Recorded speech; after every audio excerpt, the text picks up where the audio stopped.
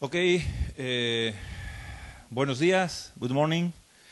Today we will have the conference of Dr. Gert Flik.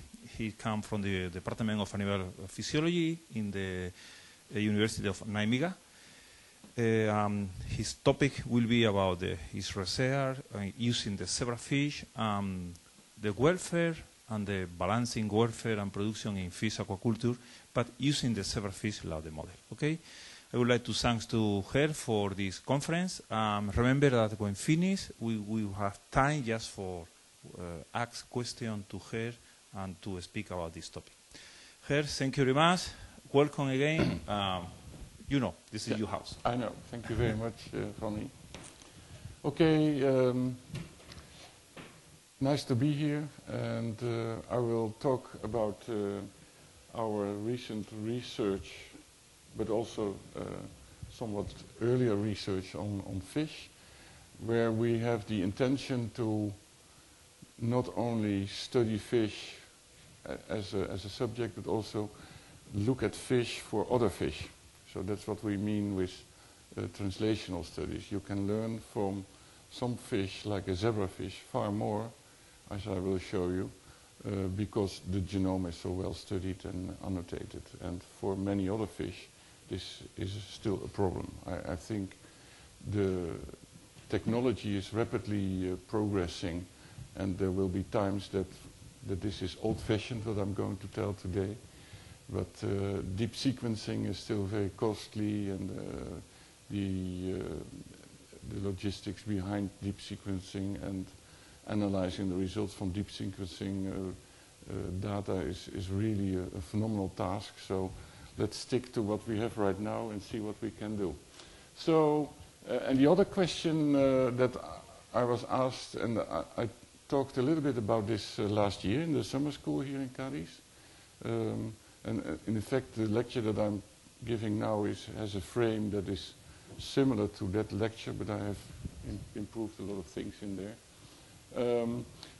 We, in our laboratory in Nijmegen, we study, or are asked to study aspects of welfare of fish, because that is an increasingly difficult topic, whether you can play with fish like many people do or not. Because there's many people who say fish are vertebrate animals like you are, and you have to be careful with what you're doing to a fish. And here is, of course, a very difficult discussion going on, and I want to give you an impression of how we think about fish and how we should deal with fish. And I will introduce that in a more general setting. And this, because fish are one of the most, if not the most important protein source in the world. Fish, aquaculture, and fisheries together bring most of the protein that human beings need. And the problem over time is, if you look here, over 10,000 years of growth of the human population, you see that until the Black Death in medieval times, there was less than 500 million people on Earth. And right now, in the last few decades, we've gone to 7 billion people. And they all want to eat. And they all want to eat fish protein. So there's a big problem. And the question, therefore, is, can we produce fish in a sustainable way? And the question is, of course, is that a challenge? Yes, you will.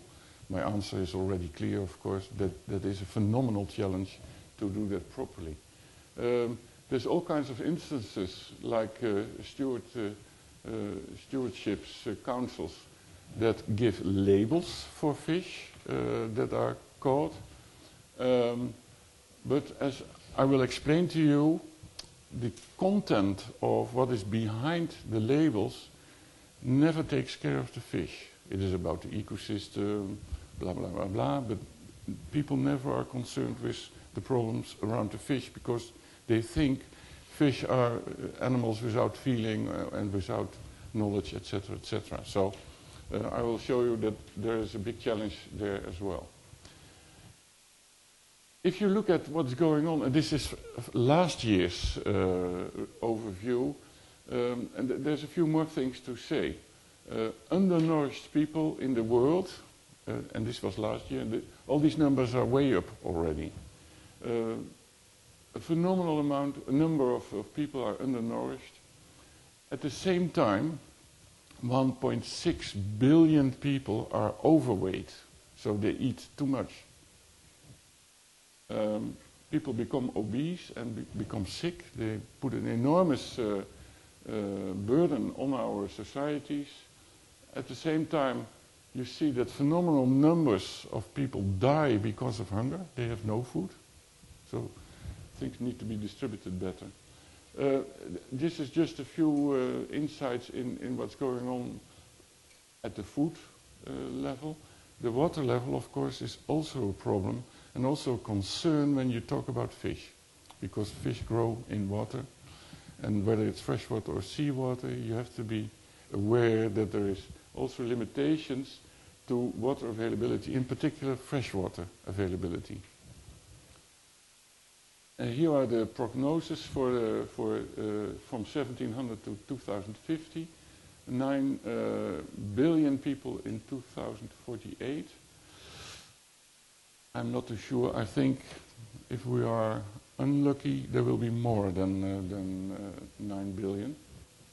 But there is an enormous problem, of course, arising at the moment. And the problem is a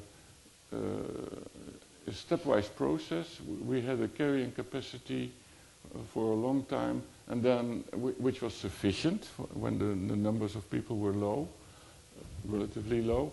And then the Industrial Revolution, of course, made that more people got work and the population grew, technology improvements. Then the Green Revolution came, and the question right now is, are we reaching the carrying capacity of the world, of the Earth?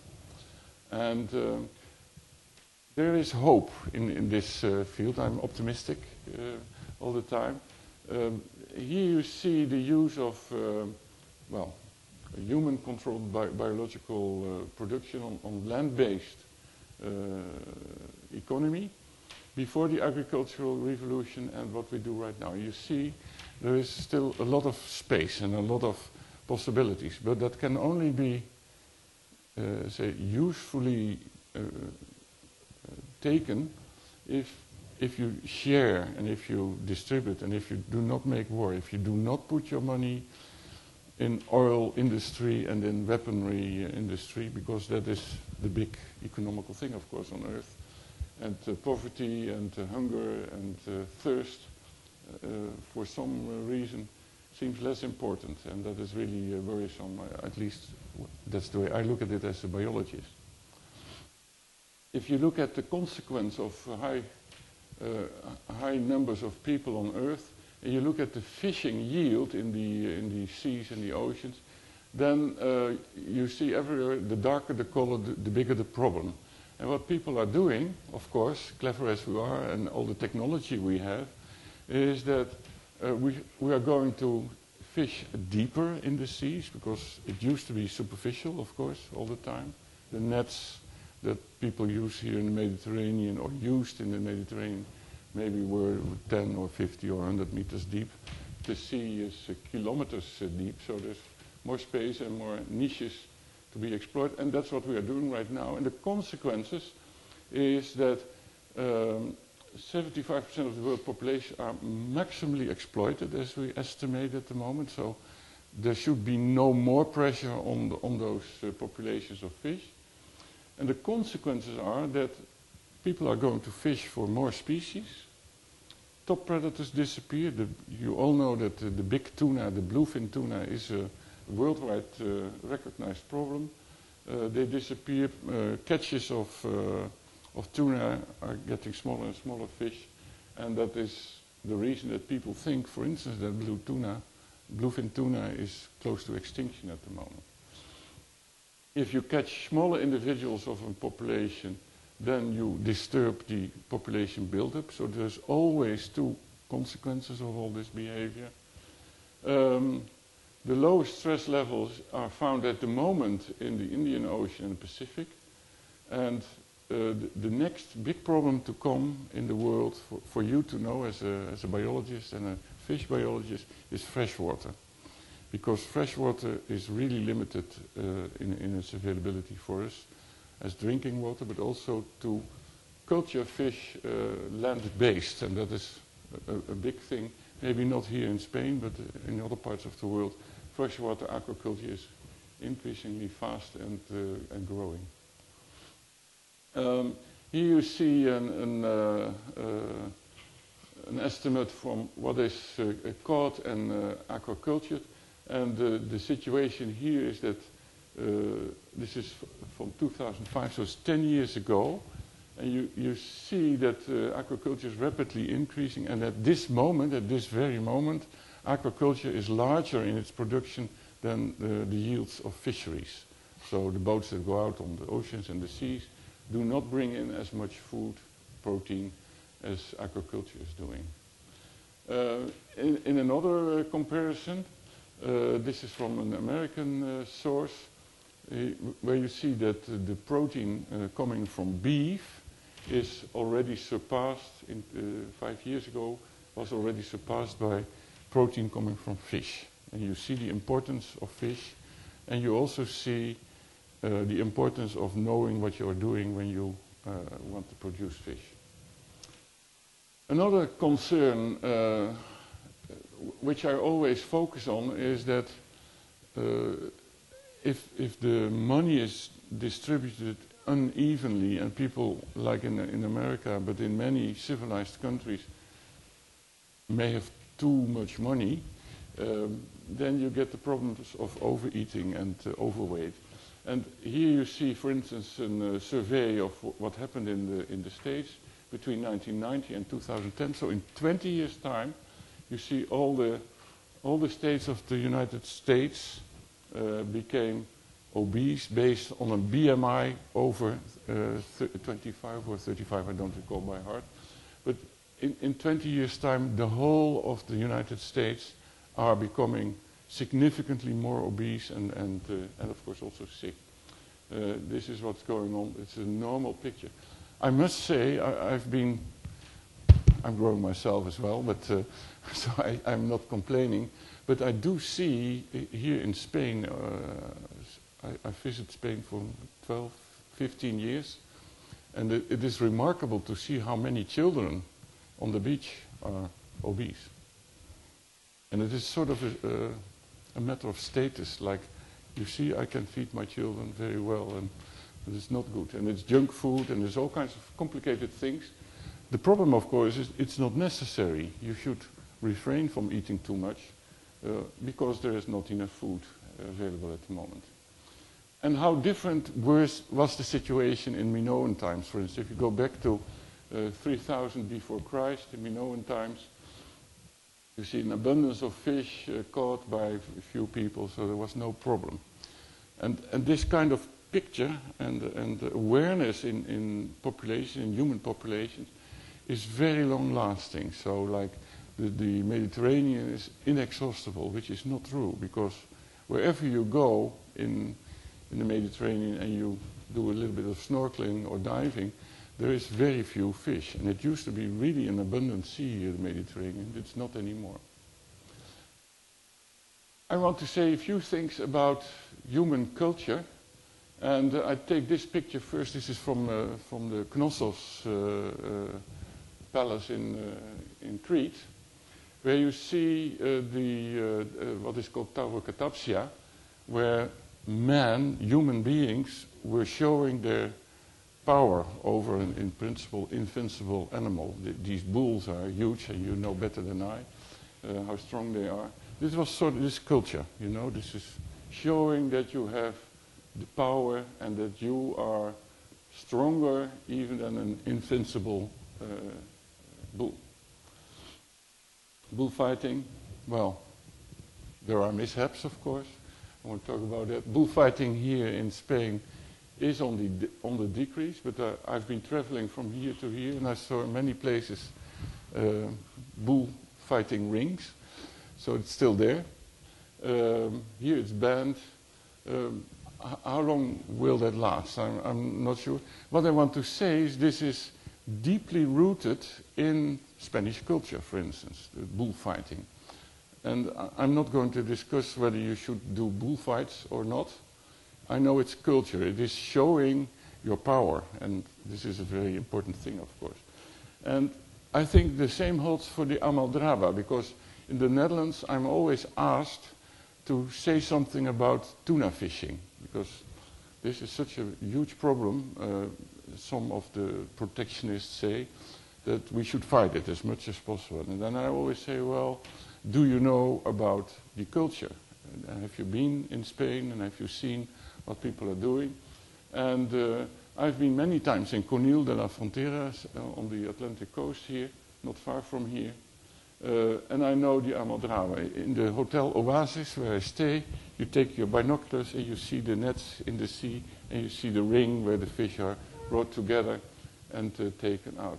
I understand from Juan Mi that nowadays, in particular the last part where the fish are put together, that the fish are shot by a gun to decrease the stress level, because of course pushing the fish together is a phenomenally stressful event for the animals, and it may even have, or I'm sure it has consequences for the quality of the fish if that lasts too long. And of course one of the big things in one of the items in welfare, fish welfare, is that if you want to eat fish and you can kill it appropriately, there should be not so much discussion around it. That's what we do with pigs and chicken and so on, and cows. We give them an electrostun and then we kill the animal because it's unconscious and not too much harm to the animals. And this is forgotten for fish, but if I understand right from me, people are aware and they start now killing this big tuna by a gunshot, which is, in my opinion, one of the best ways to kill the fish, because it's fast and rapid and it's better for its welfare. Here's a picture from last week in Conil. There's a nice agujeros, how do you call that? Tiles on the wall in Conil de la Frontera, where you see the Virgin, of course. It's also a religious thing, so imagine the cultural roots of it all. You see here the fish that are, and this is like Taurocatapsia. I mean, if you go into the water with all these big tuna, with knives on the sides, you know, these fins are razor sharp. This is bravery, what you see over here, and it's food, and it's religion, and it's culture. Here's the lady from La Fontanilla restaurant in Conil. You see the fish here. What does that mean, this frutalo? What does it mean? Enjoy. Well, that's what we did, I'll show you. See? It's really delicious. Top quality tuna from the Amaldraba. Amaldraba is not the problem. That's an ecologically friendly way of catching fish. Sailing tuna factories like these big boats, that's the problem. Huge nets, kilometers, huge capacity. And the fish, well, used to go to Tokyo for a major part. This is a picture I took myself, or maybe I took it from the internet, but I've been on this market a few times, five, six times. And there you see every day again rows and rows and rows of huge tuna for the market. Right now, a single tuna this size will cost between 100,000 euro, and some of the big ones, they are sold for 1 million euros at the moment. And it's all because of this, the toro sushi and the sashimi that they want to eat, and they pay for it in Japan. But you see also that the decline is visible in what is available still of this fish, and that's why the price goes up, of course. And then my question, next question is, should we complain to these guys with the little boats here on the Cadiz Bay and tell them not to fish anymore because of the welfare of the fish? That is, of course, not the way to do it. We should make people aware of the consequences of what you're doing and be friendly to the ecosystem, including the fish, and then everything will be okay and there will be happy fish and happy people. But not those sailing factories that take huge amounts of fish without any consideration except the money part, because it's economy, of course. Some topics with an eye for the fish, welfare topics with an eye for the fish. So how do I look at fish when you catch fish? Well, if you see this situation, it's immediately clear that there is something not good for the fish.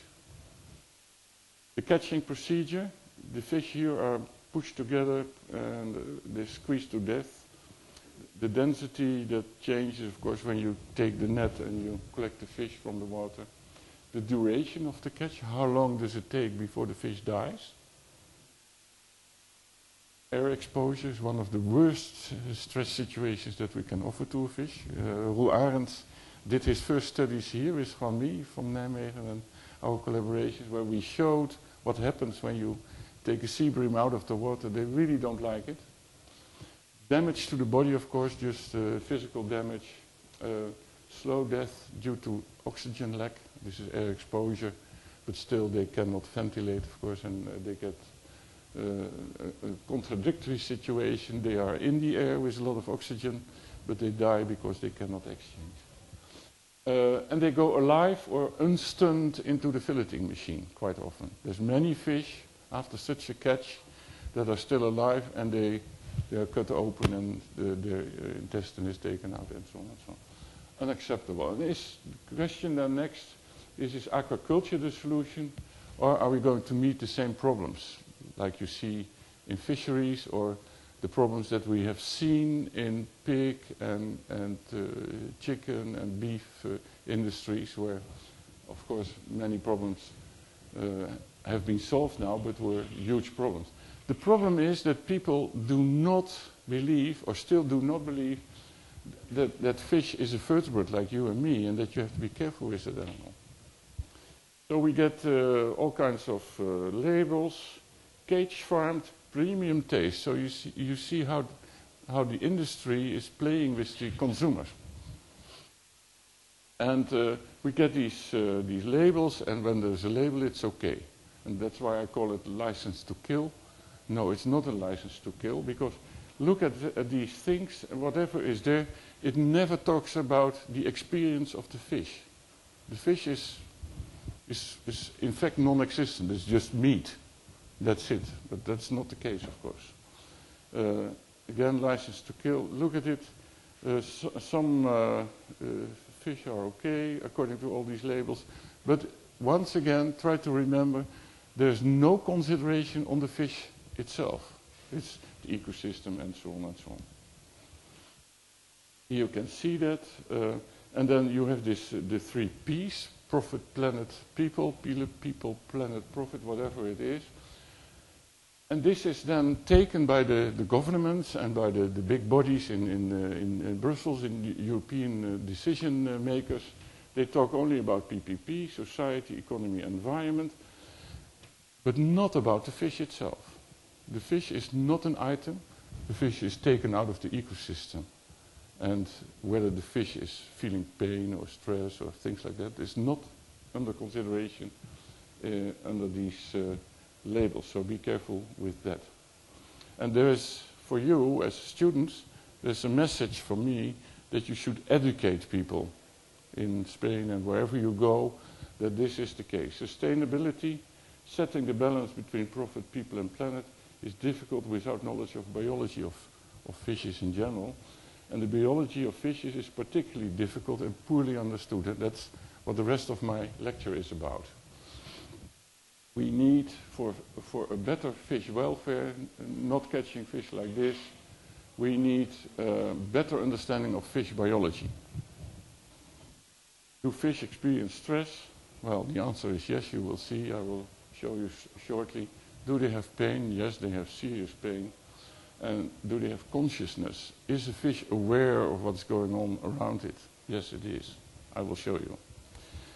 And if you ask these questions, I'm sure if you go anywhere in Cadiz or in Spain or in the Netherlands or wherever you go, the layman, the general audience, the general public will answer no to these questions. Fish do not have pain.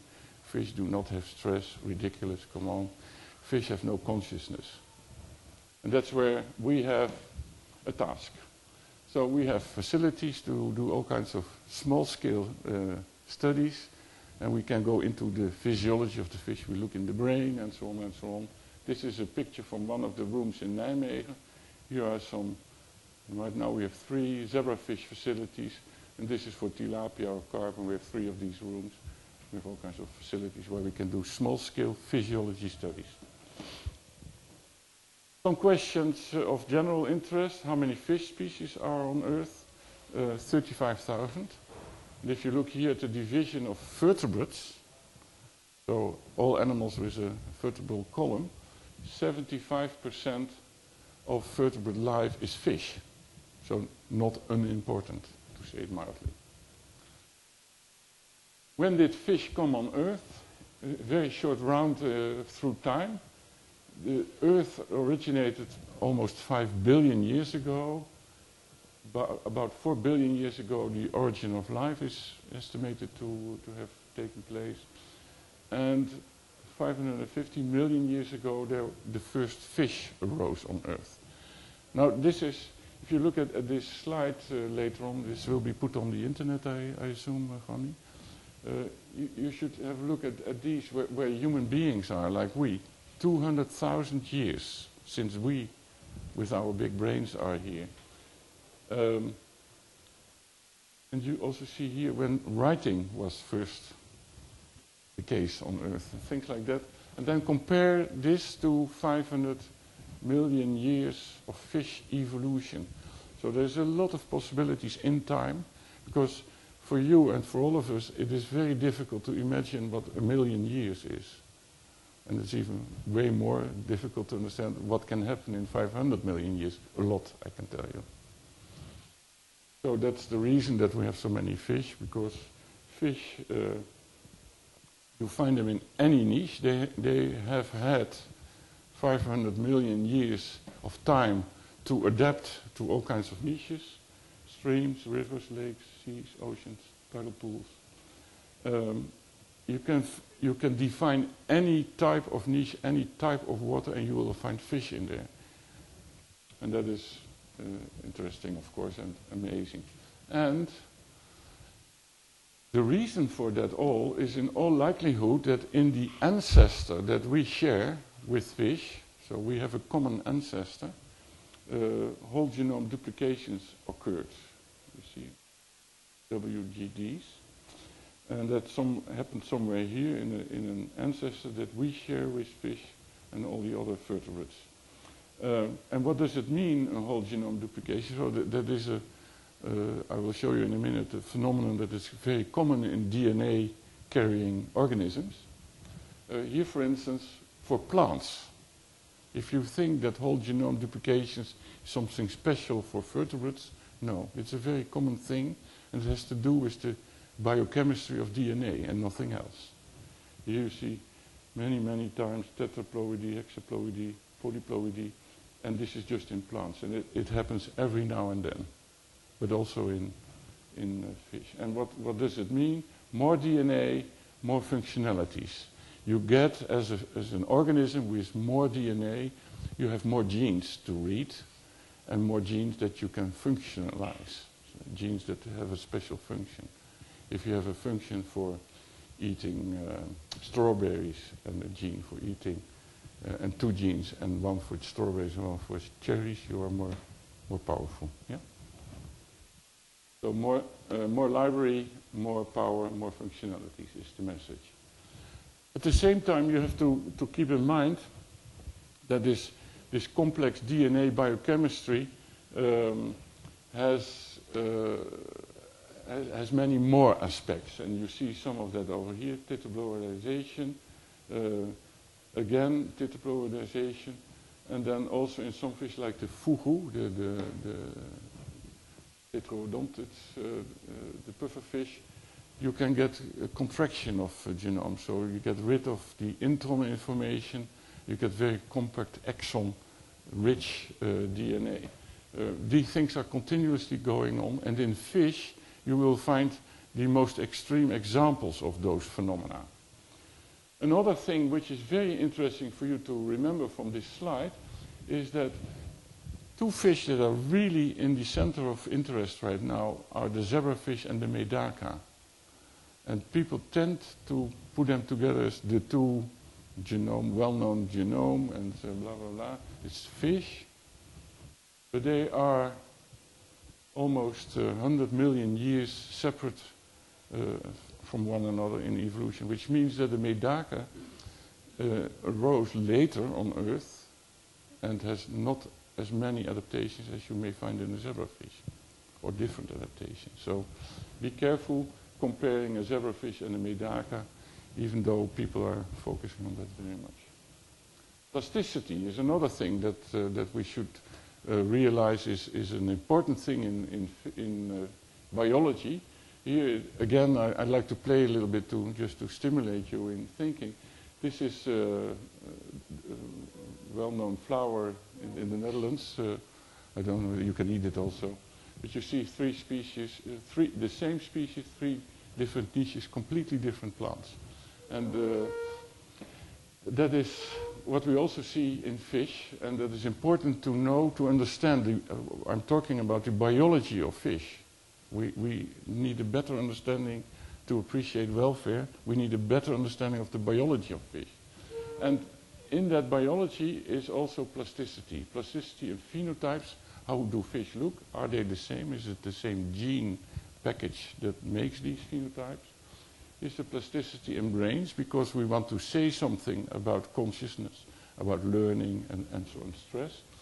And maybe it's a seasonal plasticity. If you study a fish in spring, it may be different in summer or in winter. But it's really important that you realize that these things are occurring. And I will give you an example. Cichlids from Africa, the best studied species of fish with a phenomenal adaptive radiation. So there is an ancestor, and in a matter of 20 to a million years, but even very short terms, in a short period of time, you can get adaptive radiation because a niche will become available and the fish will take it, and the genome is so well equipped that you can get this adaptive radiation from a single species to start with. And they don't look similar anymore, but they are very closely related. The Darwin finches you have in the Galapagos Islands is a similar example of adaptive radiation. Plasticity in brains. This is what you see when I say brain. This is the picture that you recall from your memory, somewhere from in here. That's a human brain, and there's many more brains. Do we have the biggest brain? Many people, if you ask, we have the biggest brain. No way, an elephant has much larger brains than whales as well. It is the importance in brains, just a small side step, is the connectivity. It's not and it's the number of neurons that is important, and the connectivity of the neurons, not the volume, because, for instance, dolphins and whales, they have a huge brain because there's lots of glia, so supporting tissue, when they dive and to protect from cooling. Things like that. So there is a huge variety in vertebrate brains, but there is a shared, what we call bouwplan. So there is a basic anatomy which is similar for all vertebrates. Whether you have this as an end product in a shark, or an amphibian, or a reptile, or a bird, or a mammal, the bouwplan, the original start, the neural tube, is the same in all these animals. And just as one example, here you have a fish brain. This is an electric fish brain. And what you see here in blue is the cerebellum, the small brain of this fish. And relatively spoken, this is the biggest small brain that we know in vertebrates. And if you look at the connectivity, I'm not going to show, maybe this afternoon in another series of lectures, if you look at the connectivity of the neurons in the small brain of the electric fish, that is way bigger, the connectivity, more dense than in our brains. So it's just where you need it for. Electric fish need that to make maps of the environment and read electrical field that they produce themselves. Another thing for you to remember, if you don't know, is that telencephalic development in vertebrates differs in one particular sense, and that is that the front part of the brain in fish develops differently from all other vertebrates. And that's what we call evagination and eversion. You see here the neural tube, and you look at the numbers where they start and where they end up, and you will see that in a vertebrate like we, in a mammal for instance, number 5 ends up in the middle of the brain, inside the brain, and in fish on the outside.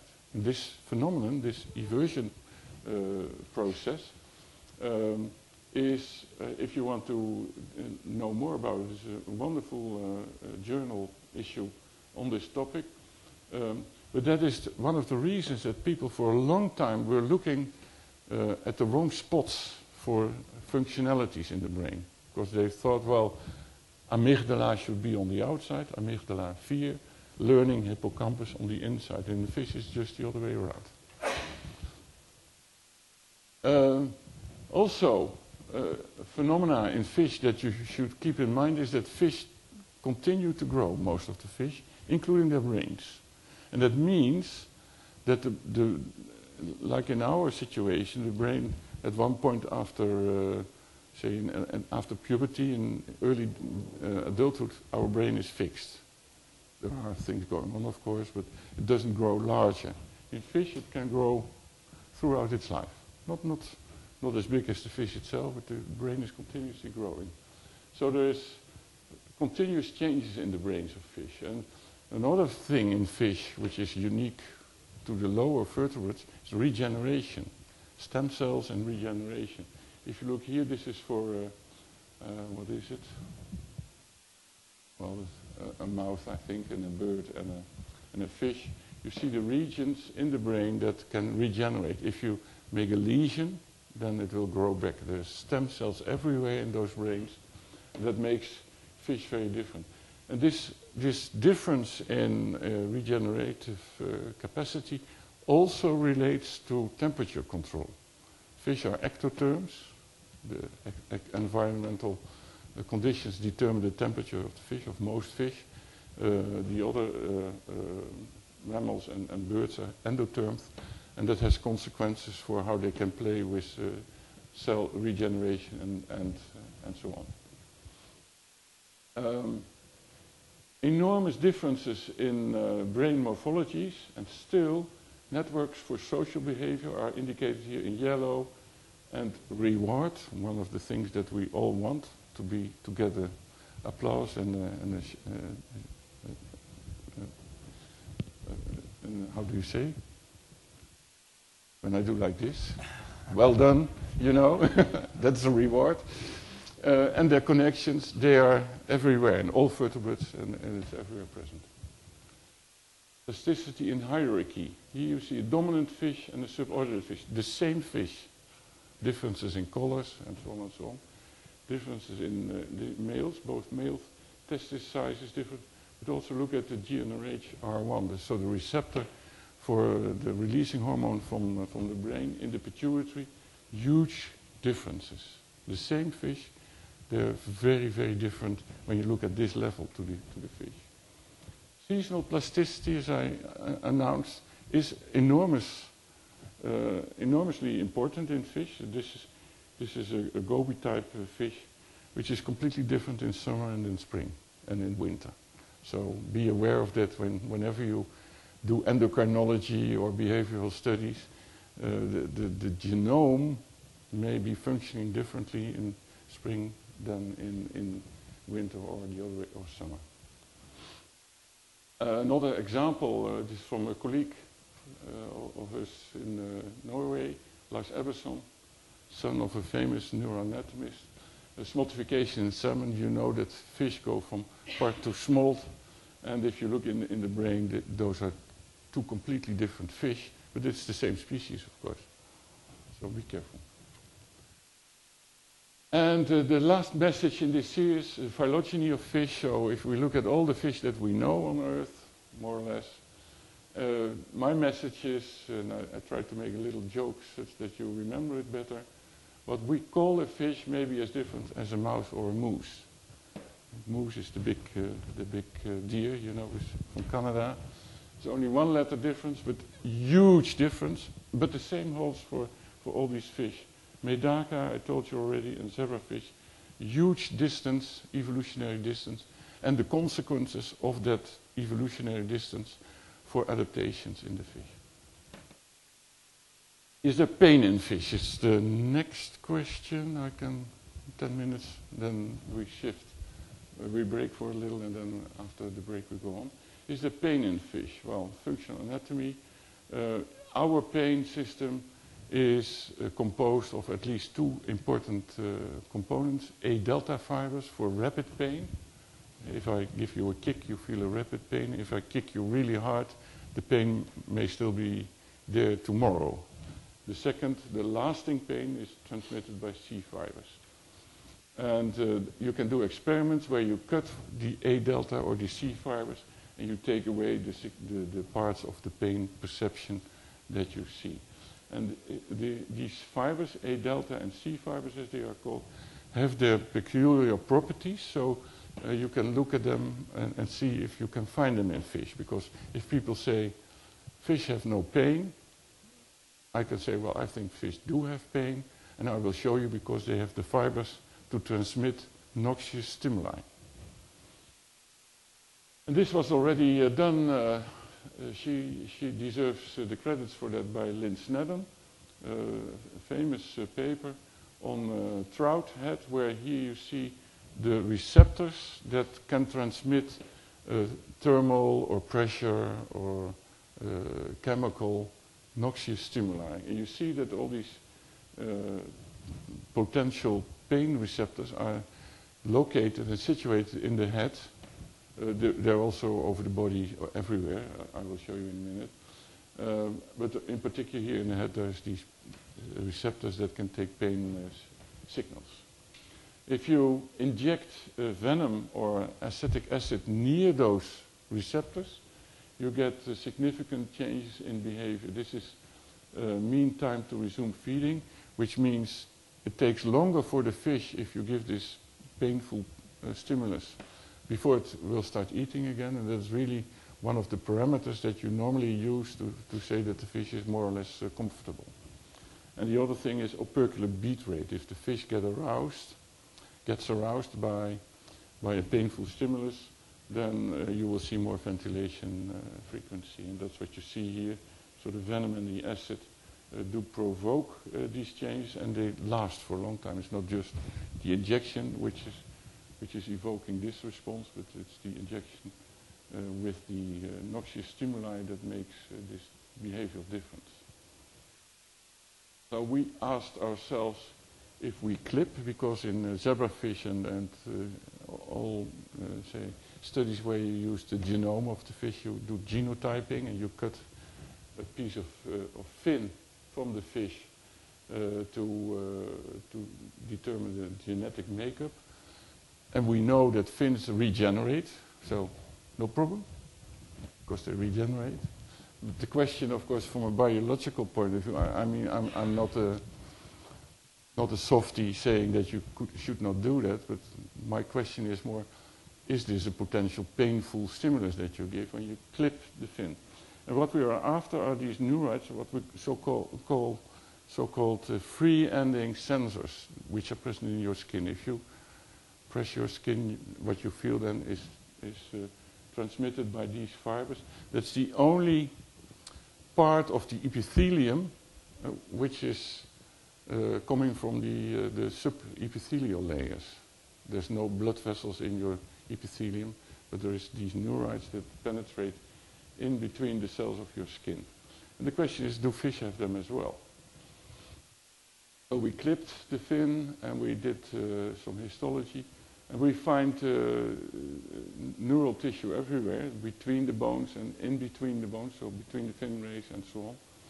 And with electron microscopy, if we take the clip into fixative for electron microscopy, we do indeed find these C fibers and A delta fibers. And this is a Schwann cell that makes these myelin sheaths. And these fibers obey exactly the morphometry of the fibers as you have them in your body. The distribution of A delta and C fibers is different in fish. So the abundance is different than in mammals, but both types of fibers are there. And here you see PGP 9.5 neurite staining. So that is a protein that occurs only in neural cells, in neurons. You see in green here, this is the bone again of the fin ray. You see the tissue here, you see here all kind of staining. And here you see these fibers that reach almost close to the water. So the situation is exactly the same as in your skin, where it comes to free-ending sensors for pain. Now, is it pain? I mean, we talk about nociception right now, but is it pain? Is it doing something in higher centers of the brain? We know that pain is a very powerful tool to affect behavior. If you are in pain, you cannot study as well, you will not play, blah, blah, blah. You can think of it yourself. And again, we should be aware as biologists of the variation in individuals. The pain comes in varieties. How is an individual perceiving the pain and so on? Those are considerations that you have to take. Maybe that is also valid for fish. Later on you will see. So is the pain perception? That means that if you cut yourself with a razor blade or you hook the fish, the signal, this pathway has been shown. In humans we know of course that there is connections to higher brain centers. The question is this also true in fish? Now, if we can show that a complex behavior is altered by a painful stimulus, a fin clip for instance, then you have an indication that a behavior that depends on higher centers in your brain, not just on the reflex from pain to your back and back, but also to the brain, then you have a good reason to believe that fish is doing something with the noxious stimulus. And that we can show, this is the first experiment that we did, is difficult, behavioral studies. This is cototaxis. The fish will have a preference for a white or a dark, a light or a dark environment. And with tilapia you can, by fin clipping, and not by the handling stress that is involved in the whole procedure, by fin clipping you can change that behavior for some time, 1 to 6 hours. You see this effect and then it's over. Another thing, and then we stop for the first round, is the gill mucus cells before and after fin clipping. So this is the same experiment, but we looked at the gills of the fish and the mucus cells in there. And maybe if you look at it here, you can see lots of mucus cells. That's the control, and then here is the 1 hour. You see almost no mucus cells, and then after 6 hours, they're all back again.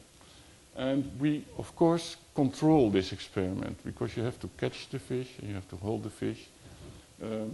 But you see that there is a short duration response, which is specific for the clipping.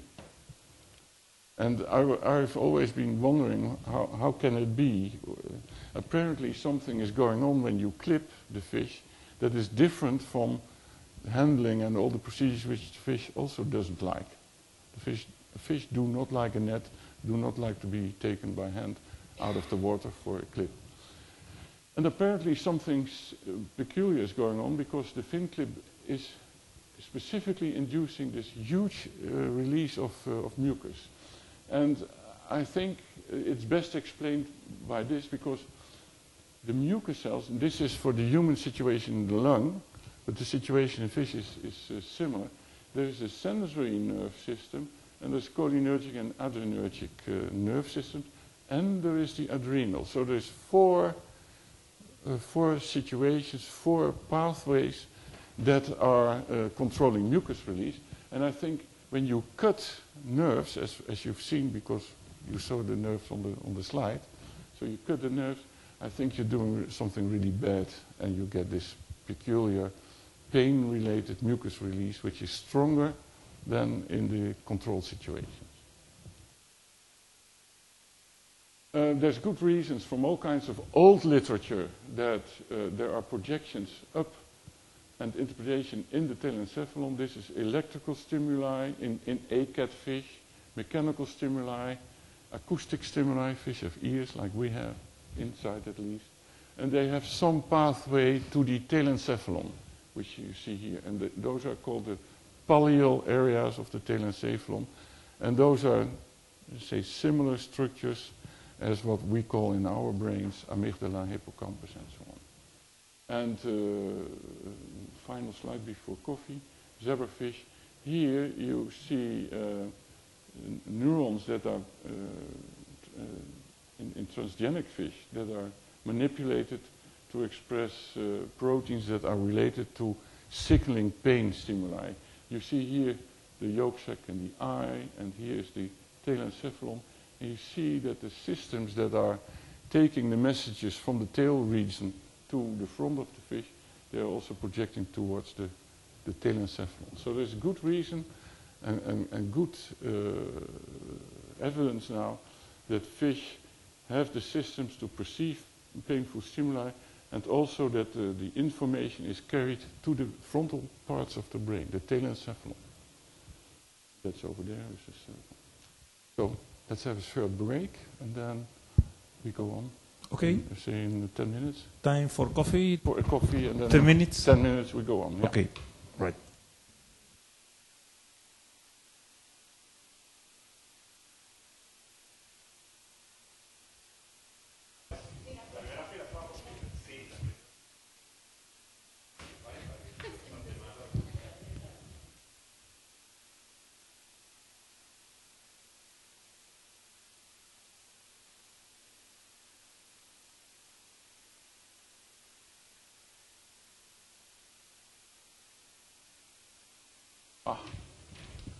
Suspense. Yeah.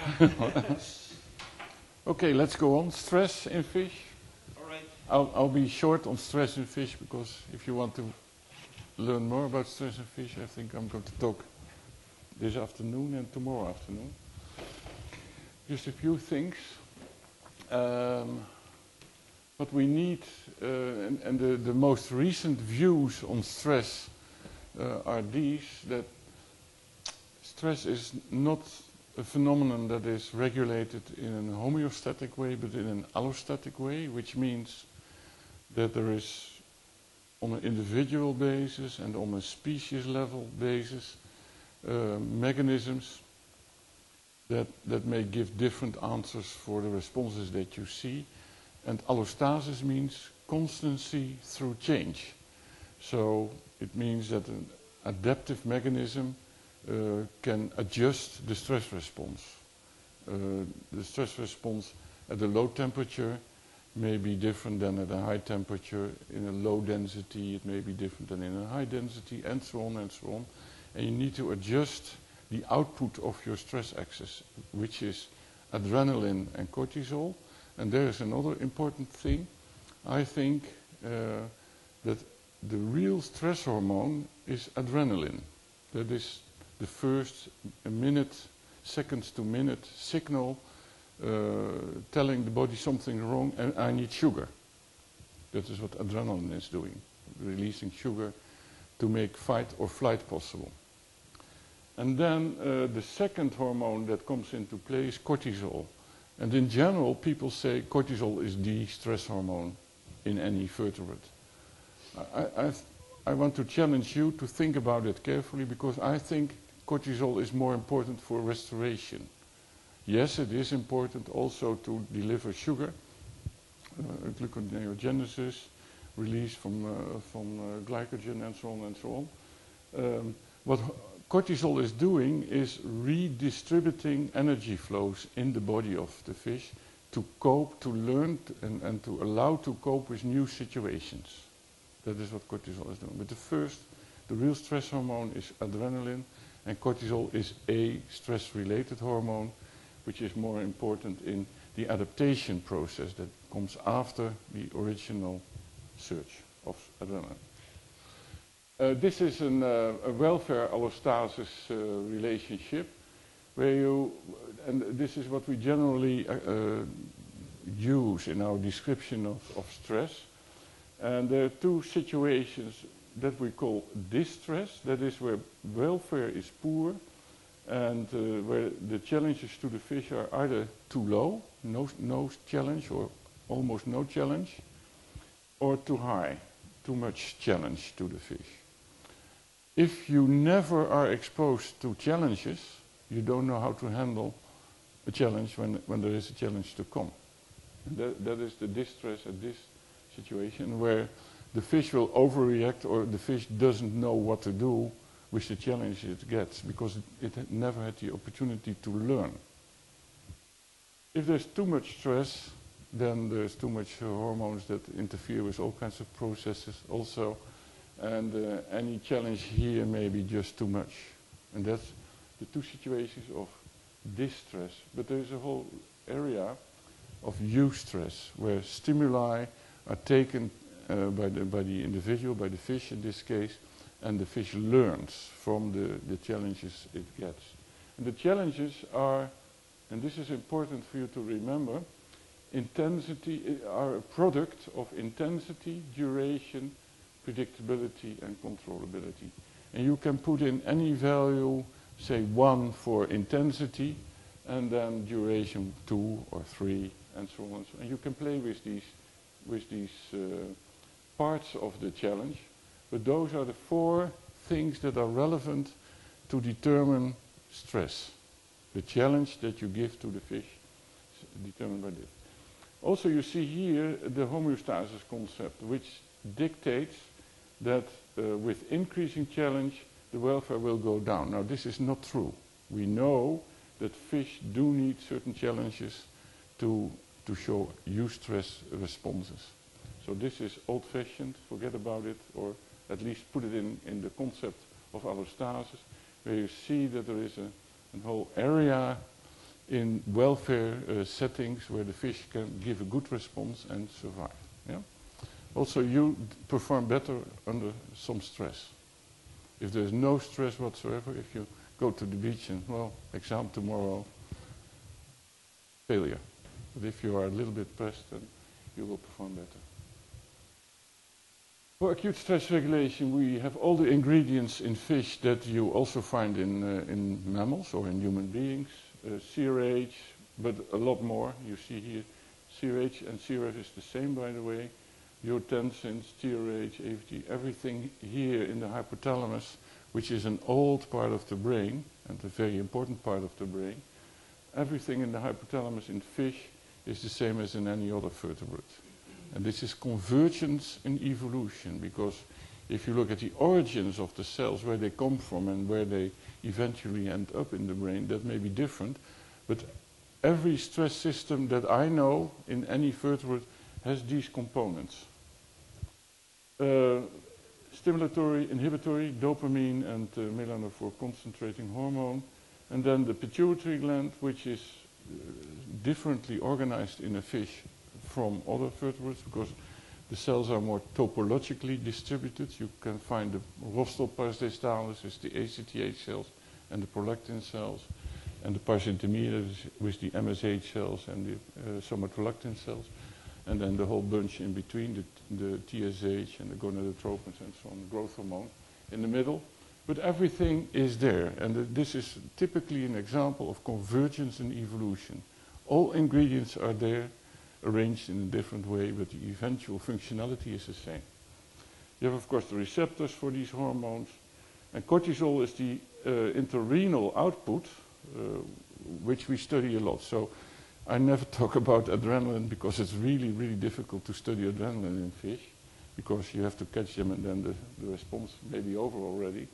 But we do know a lot about cortisol and the consequences of cortisol surges, what happens if you get cortisol elevation. And we do know about the receptor mechanisms that you find in all vertebrates, including fish. Here you see, by the way, the CRH in blue and the ACTH in brown, so it's a double stain in the pituitary. That's another thing that is, for instance, different in fish. The CRH cells from the hypothalamus project directly on the ACTH cells in the pituitary gland. There's not a portal system like in our pituitary system. Stress is there, so acute stress responses, acute cortisol responses, but we also know that under chronic stress, fish show elevated levels of cortisol, and that is not related to ACTH and CRF, because that needs to be a pulse, a surge, otherwise the signal function is gone. But if you need a chronic elevation, the fish do that by activating TRH mainly and playing with CRF binding protein, so taking away the CRF signal and putting a pronounced position for TRH as a corticotrope. And TRH then will activate MSH in the pars intermedia of the pituitary gland. And MSH has mild corticotropic effects. So we have a different system for acute and for chronic stress elevation of cortisol. This is a long time ago that we published all these things. Remember that cortisol levels vary in an individual, but also among individuals and among species, etc. I will show you a few examples. First, an example of what you can do with the zebrafish. A very simple experiment, but with great consequences. What we do here, we keep the zebrafish in a beaker glass, and here's a stirrer bar and the machine, and the vortex machine is connected to a clock, simple clock from Gamma, it's called in the Netherlands, I don't know how it's called here. You can put the pins in a regular modus, or you can put the pins in an irregular mode, and the stirrer bar will go on and off. And of course you can also put the speed to your wish. And what we do here is, here you see the relation between the cortisol content in the fish after exposure to 200, 300, 400 RPMs spinning. So the fish is forced to swim, which they normally do not. The zebrafish are schooling fish that swim around very slowly, but they can swim. But you can also see, this is air exposure. It's the worst thing you can do to the fish. But you can see that we can manipulate stress level in the fish just by putting up the machine. So that is a powerful tool, because dosing stress is very difficult in any animal, but here it's possible. And we have a setup like that. And we can, of course, play with the intensity. We can play with the predictability by setting the moments when the stirrer bar is going on. And also that will allow for, if the fish knows after a while, well, every hour there will be a stirring, then it can control its response to that. So that's the way we play with that in Nijmegen. Here you see cortisol content controls stagnant water, so still water, predictable stress and unpredictable stress. And you see that the degree of stress is determined for an important part by whether stress events are predictable or controllable. And in relation to individual differences, so within the same species, zebrafish or tilapia or carp, whatever, we recognize shybald, hawk dove, proactive, reactive fish. These phenomena, these terms are really under discussion nowadays, but still in biology it is handy to know what we mean with that, because it reflects the extremes of what you find in behaviors in a population. And if you want to know more about it, you should activate this website. Here I give you an example from tilapia, and I'll explain you why this is so important. Here is a male tilapia which is dominant, and you can see on the outside that this is the dominant fish. Here is the subordinate or the not dominant males, which we call then reactive, and these we call proactive. Now imagine you have a fish like an eel, where you cannot see on the outside what type it is, whether it's proactive or reactive.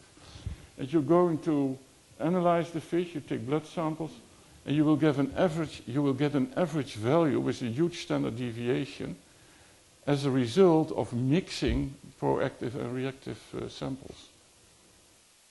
So you see the power of this model, and you also see that a proactive fish is more an adrenaline fish than a cortisol fish, and a reactive fish is more a cortisol fish than an adrenaline fish. So they are endocrinologically completely different fishes, the same species. It's just a matter of social cues, whether you are dominant or subdominant. But if you mix the samples, you won't get any answer. And that's the beauty of this fish. There's many other things that are different between the extremes of coping styles, as it's called. So you have fish that are proactive and reactive.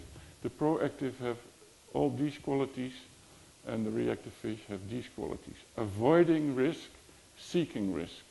Aggressive, heartbeat is much higher, cortisol response is here, higher, adrenaline the other way around.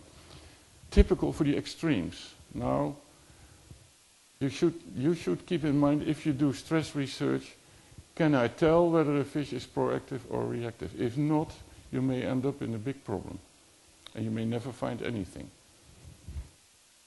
Effects of cortisol, well, you need a readout for cortisol, and this is one thing we can do. This is an antibody to sodium potassium ATPase in the chloride cells in the gills.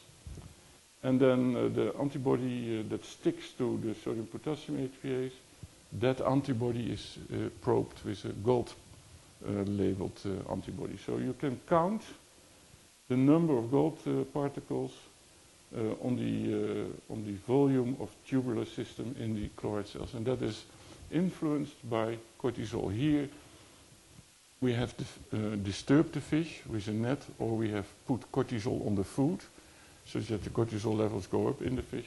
You see the consequence at the cell target in the gills. And here you see also distribution of chloride cells, controls, and you see that the cells start to move, become larger, and so on and so on. So typical effects of cortisol, a effect of cortisol. Another thing that is linked to social status and the stress response is what you see here. Dominant fish exposed to a fight event. The dominant fish, they restore their cortisol levels very quickly, but the subordinate or the submissive, the reactive fish, they are scared like hell and they cannot restore their cortisol levels quickly.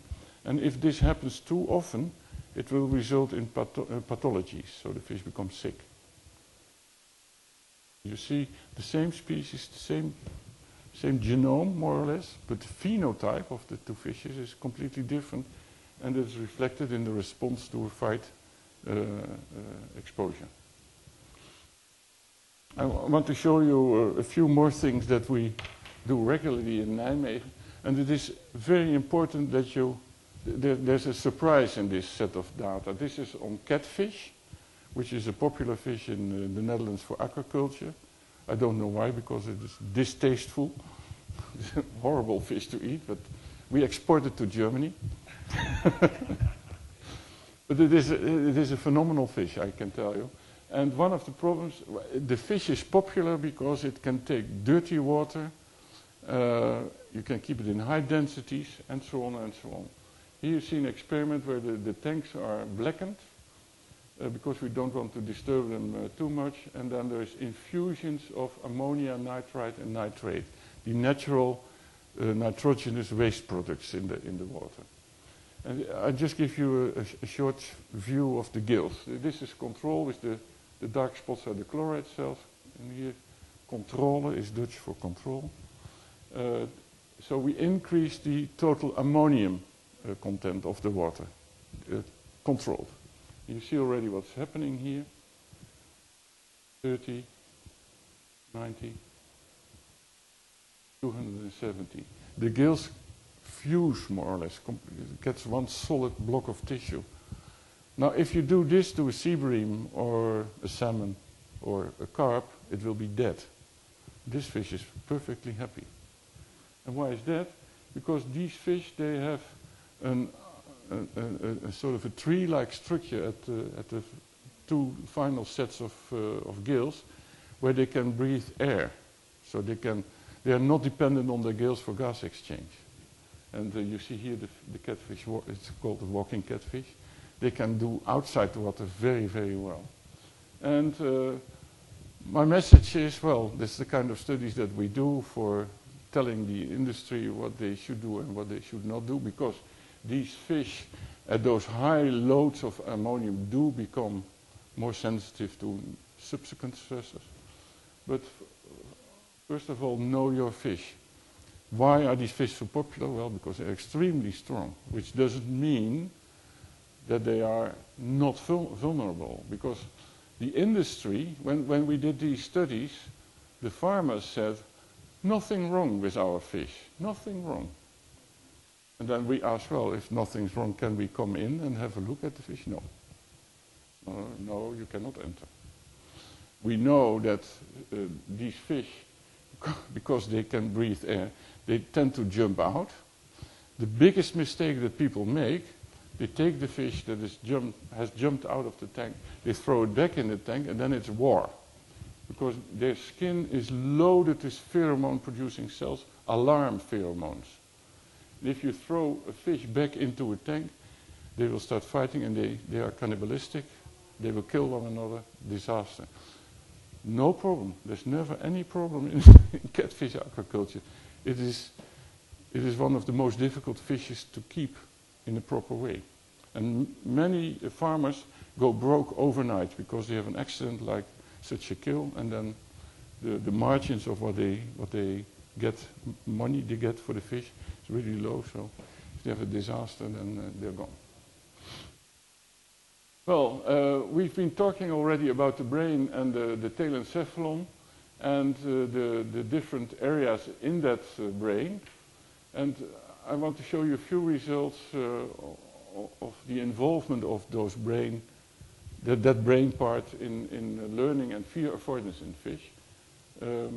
First of all, here's a comparison of the brain of a cyprinid, so carp or a zebrafish, and the brain of rodents. This is a mouse or a rat.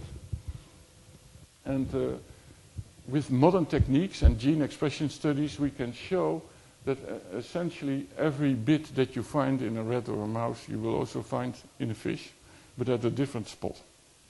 The telencephalon develops in a different way in fish. This is the fish, this is the rat. But you can see in blue and in red and in green, in different distribution and different topologies, but everything is there in fish and in other higher vertebrates, say.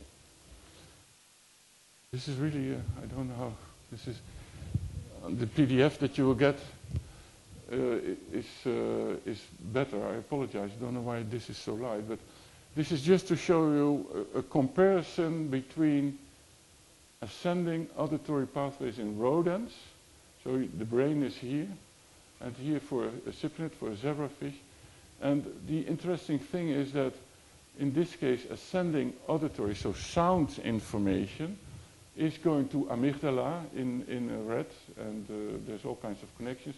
The connections are very different in a fish, but also in fish, sound information is going to the amygdala. Amygdala are the parts involved in fear. If you are afraid of something, those parts are involved in handling fear. And sound is something fish do not like. The vibration in the water, fish do not like that. And you see here that there are connections for the auditory pathway. Visual pathway, similar story. Very different routes for connections, but eventually you will see that signals, visual signals, will go to areas involved in fear and pain, and pallial areas in the fish brain, and hippocampal parts. Parts that are similar or functionally similar to what we call an hippocampus. And yes, our hippocampus has a complex cortex structure with pyramidal cells and granular cells and so on and so on. That is not present in fish, but the neurons that take the information are certainly there in fish, similar to what we have in our hippocampus, so big integrating cells. The structure around it is different, and yes, the functionality in fish is not as complex as it is in higher vertebrates, but it's there. And here, this is an experiment from Broglio et al., Italian guys. Here you can see where it's published. To make a long story short, if they lesion the part from the brain that we think is functionally the same as the hippocampus, these fish cannot learn spatial tasks. So if they have to remember, I have to swim like this and not like that, they cannot do that anymore. While the intact fish can learn to swim via a certain route, and when you lesion that part of the brain, the hippocampus-related structures, they cannot take the right escape routes in a complex learning paradigm. More about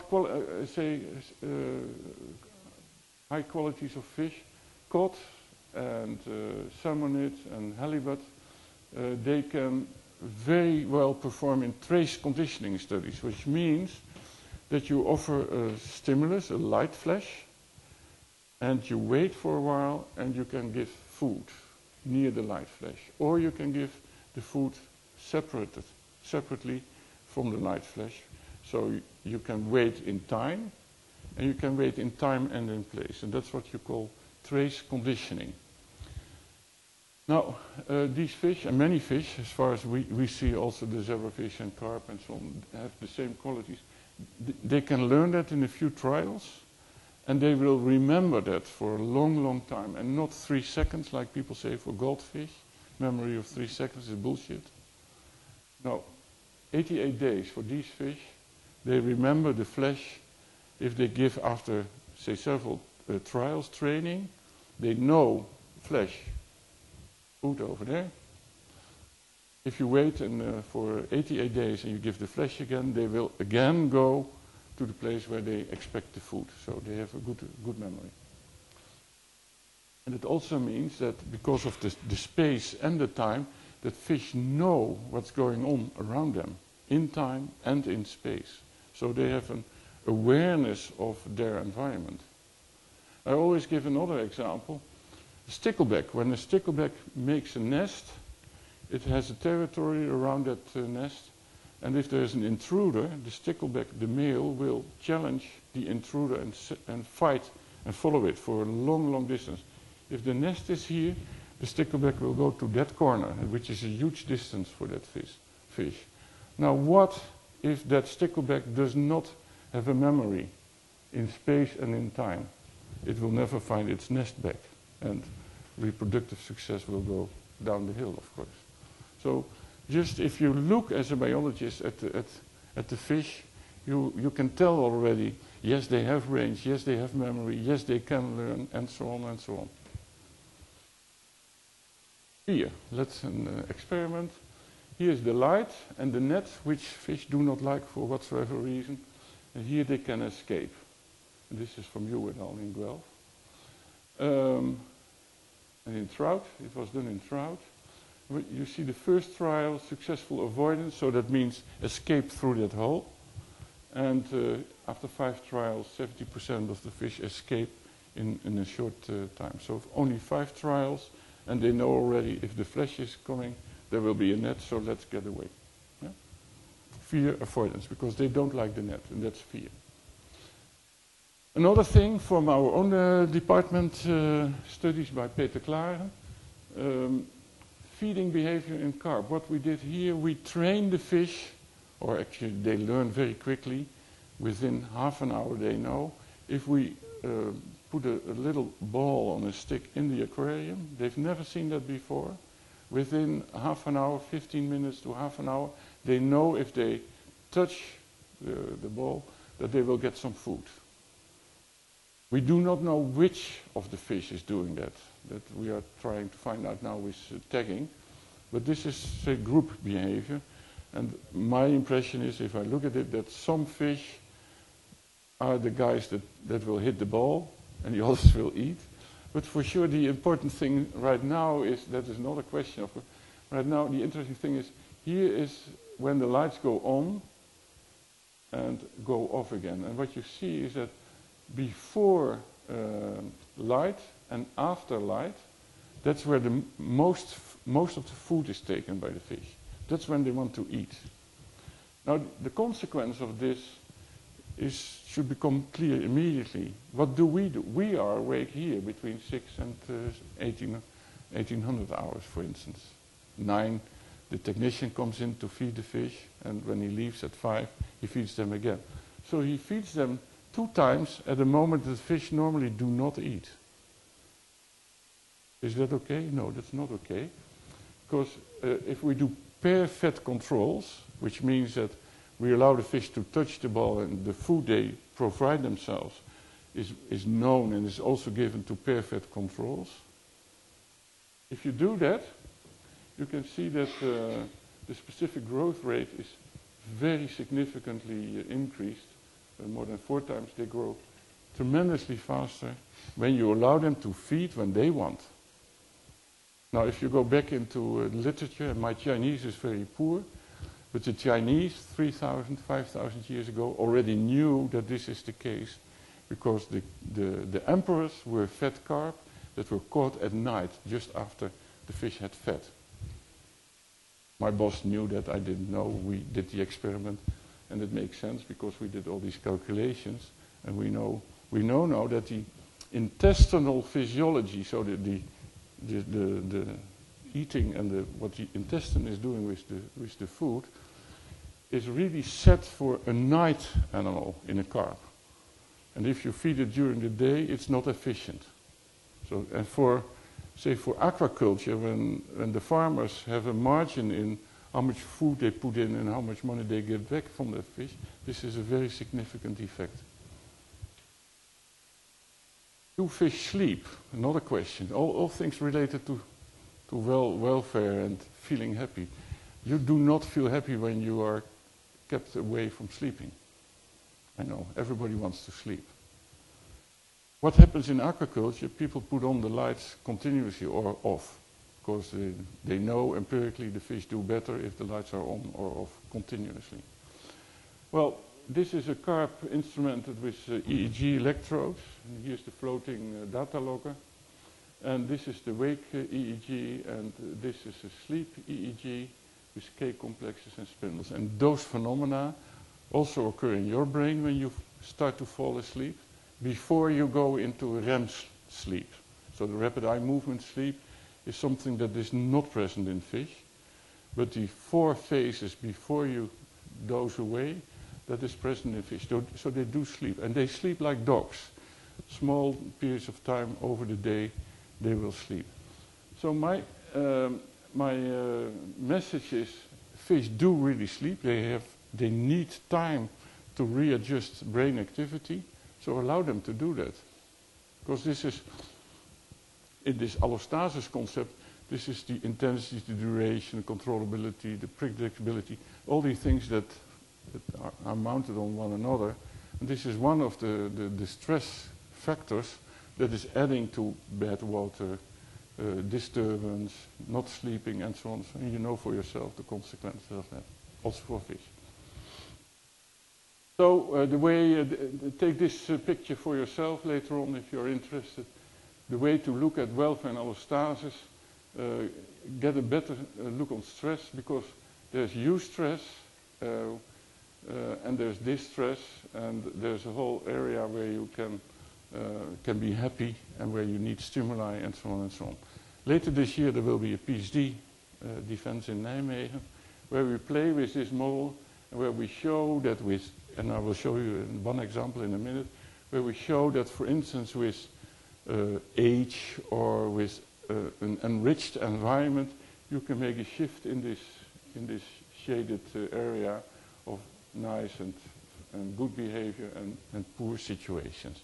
It is this sort of spectrum of conditions where predictability and controllability are, and safety versus unpredictable, uncontrollable, and life-threatening conditions. And it's how is this divided that determines if your fish is happy. And you can put for yourself, if you try to remember this picture, this cartoon, you can put your situation of your fish somewhere here, and you know what to do or not to do. So that's what I was just saying. So determine allostatic state, how is the condition of the fish, and appreciate the resilience. What is the resilience of the fish? How much can the fish have? The individual, the species, and so on and so on. And only when stress load overrules resilience, so if the fish can no longer cope with the challenge you give, then pathologies will occur. So try to keep that in mind. Now, the consideration of welfare in aquaculture. What do we want? We want cheap food, which means production pressure. We want good quality, quality control and guarantee, because health conditions. And we want variation because the consumers get bored. If you eat salmon every day, 5, 7 days a week, month after month, you don't like salmon anymore. So we want variation.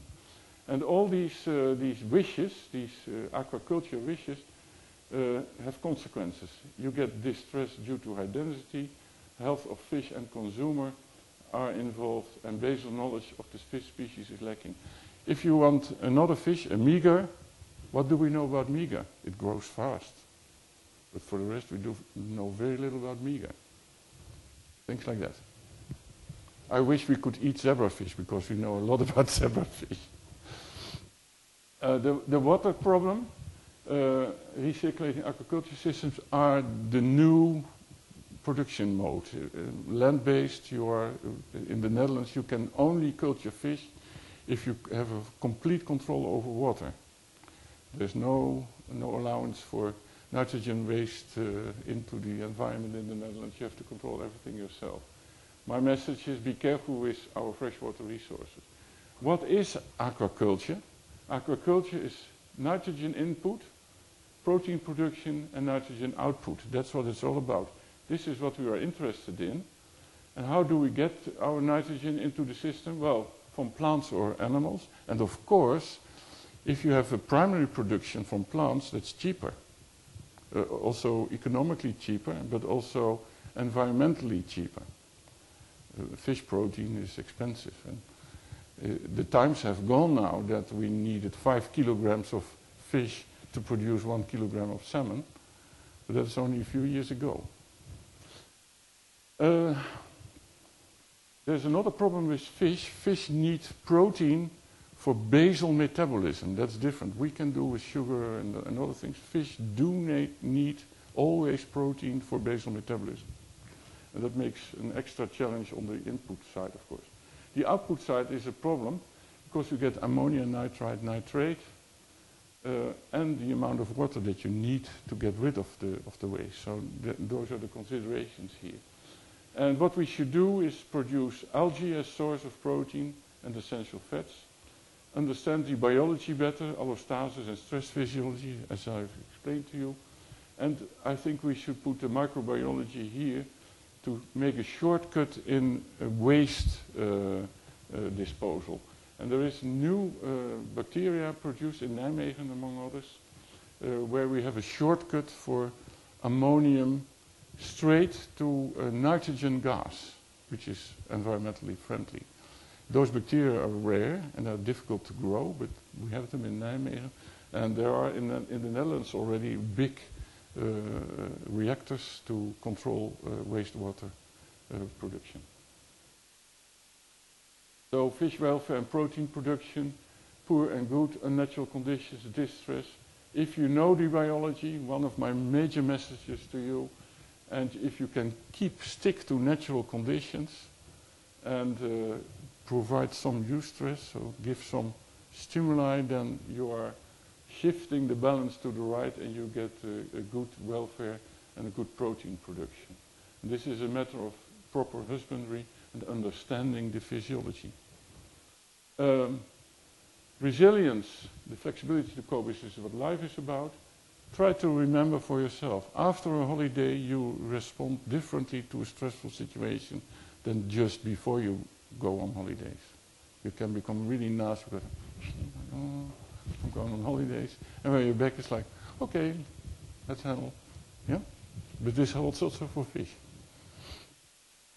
What we do with zebrafish, we can give task variables like a shock, and we use one example, inhibitory fear avoidance. So that is a complex behavior that we test in zebrafish, for instance, with age, with strains, with enrichment, and with chronic stress before you do these tests. So you do a complex paradigm, a complex study of rather complex behavior. And then we have the readout. Here is a tracing readout for behavior. Where are the fish when you give them these challenges or these variables? We can measure cortisol, of course, in the fish, and we can also do gene expression in the brain. And I'll show you two examples of that. Enrichment of fish. So we have eggs from fish that we mix, and we divide them in two batches. One is kept barren, so just glass, in the other children's aquarium. And we look then in the anxiety-like behavior. So the fish is transported to the white environment, and there's a dark environment. And what we do then, we keep them there for a while, then we lift the slide, and they naturally prefer to go to the dark. And when they do so, they get a shock. And we found out which shock they should get without doing too much harm. And we give them 1, 2, 3 trials of this test. And we look how long does it take, or do they eventually avoid going to the dark because they know they're going to get a shock. Their preference, their urge is to go to the dark, but they get a shock if they go there. Here you see anxiety-like behavior, so a very complex behavior, and the consequence of being grown up barren or enriched. And you see already, this is behavior, the standard deviations are big. This is very significant. We always see, this is the average for what we've done, the latency to go into the dark, and there is a big difference. Enriched fish know the latency, it takes longer before they go to the dark because they know they're going to get a shock, and they know far better than the fish that were grown up in a barren environment. They don't know what to do. Yeah? Age. We test fish at 6 months and at 24 months for a zebrafish, and 12 months is sort of the standard age that people use. So we compare those. And let's see.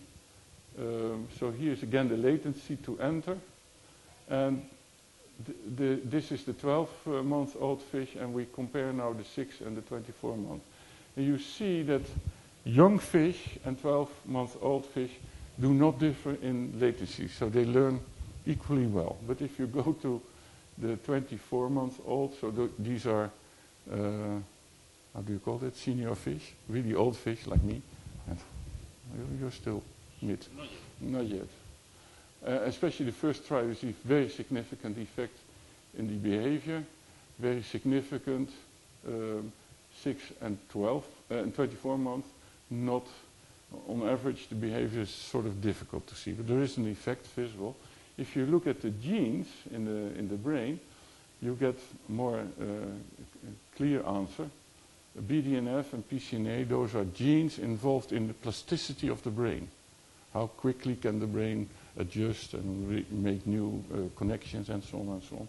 That is determined by these genes. And you see in the old fish, these genes are down and they never come back with their aging. Alzheimer. The receptors for cortisol, GR alpha and mineralocorticoid receptor, you see that the older fish, in particular the older fish, one of the two GRs, so the glucocorticoid receptor beta subtype, is downregulated at high age, at high age, and the MR is upregulated. So they get a different profile of receptors for cortisol in the brain, and that relates to learning and things like that. So it does make sense. And then here we have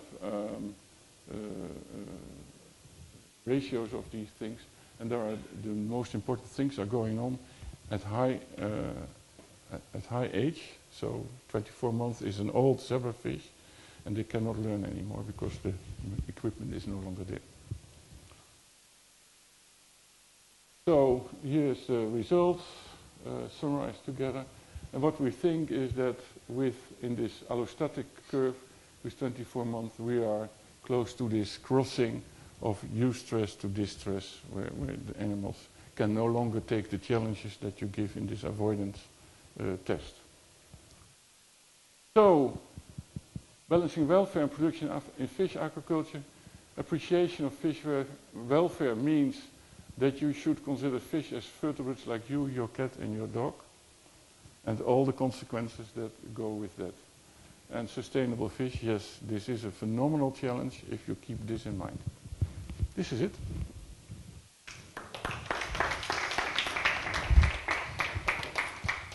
And now, I'm open for questions. Yeah, thank you, Gert, for this very interesting conference. A lot of history in this time. And now time for some questions. I think that we have different questions because in addition to this basic science, always we can think about how it's possible to apply this knowledge to the aquaculture activity. So, time for questions, if the people have any to ask. So, first of all, thanks for your presentation. It's always really rich in knowledge and details about how the fish are and how complicated are they. But I have 2 questions.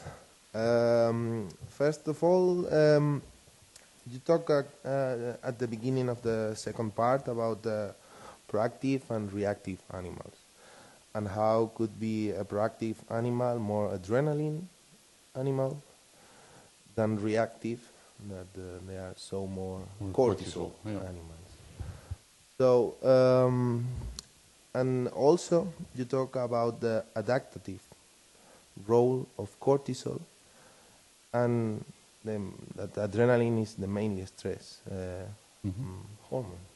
So, which animals do you think are more have more abilities for adaptations, proactive or reactive animals? In principle, if you take the extremes, so really proactive fish and really reactive fish, then the reactive fish will do better in aquaculture. That is a common practice. We know from salmon and many other species. If you take the reactive fish, the proactive fish, the fighters, say the risk seekers, they are vulnerable, and they will fight with one another. And I think the power of this knowledge lies in the fact that you should not, in that case, you should not only consider the individual, but the population, the group. It is the group that is strong, and it's the species that is, say, protected from getting lost due to all kinds of conditions. So it is a very difficult question to answer in great detail, but I think we know now that these things are going on, and we know we can recognize that some responses in proactive and reactive fish are quite different. And we also do see them in nature, but you cannot always tell from the outside. So if you have that opportunity, then it's a little bit easier. But overall, because this phenomenon is always there in all populations of animals, of vertebrates, you will see this continuum from proactive to reactive. And it is the power of the group. I do not know all the roles that fish, individuals within a group play, but they have their own roles, and it's the group. It's like a school or a shoal of fish, which is also not very clear why some fish are on the outside and some are on the inside of a shoal and things like that. There's more study needed to study this, the importance. We are certainly doing that kind of experiment, exactly what you are saying, because we can now tag the fish, even the zebrafish. We have 3 millimeter tags that we can recognize individual fish, and we can take fish out of the groups and see how the behaviors change, and the consequences of how they change their behavior. So yeah, that's all I can say at the moment. It's an extremely good question, and I think this is one point in research where we need far more information, in particular in fish, because all the different behaviors that you see in fish and all the different niches that are taken may require adaptations in that part of the behavior. So evolution is more related with populations than individuals. With species, yeah, it's the species. Darwin tells you that it's the species. That's what it's all about. It's not the individual, certainly not.